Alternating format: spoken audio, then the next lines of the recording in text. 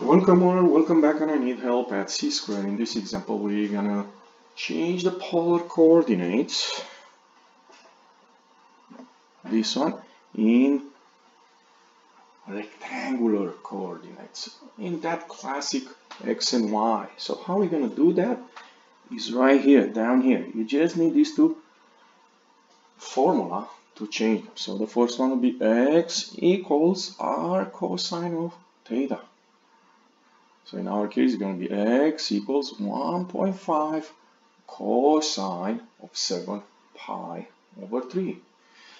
So basically, you're going to take a calculator, and depends on your calculator. If you do not have a radian, you may want to change in degree. And that will be cosine of 420. And since we have a calculator, let's see what we get.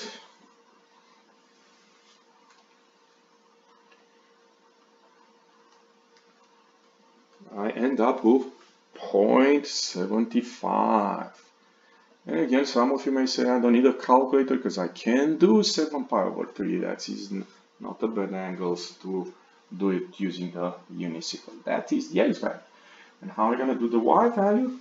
Over here we have the other formula, y equals r sine of theta, which is going to be y equals 1.5 sine of 7 pi over 3. And like I said, let's try to do this one in a different way without a calculator.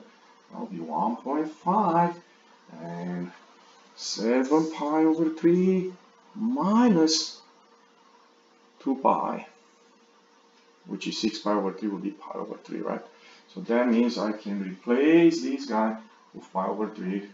Pi, sine function is a periodic function, the period is 2 pi.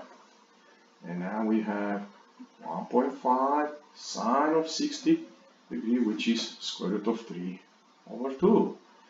Okay, now since we have so many decimals, let's use a calculator and do it.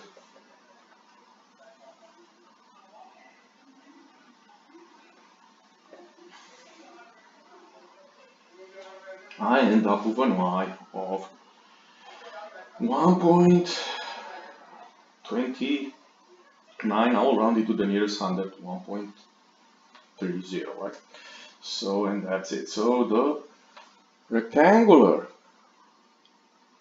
form of this point will be 0.75 and 1.3.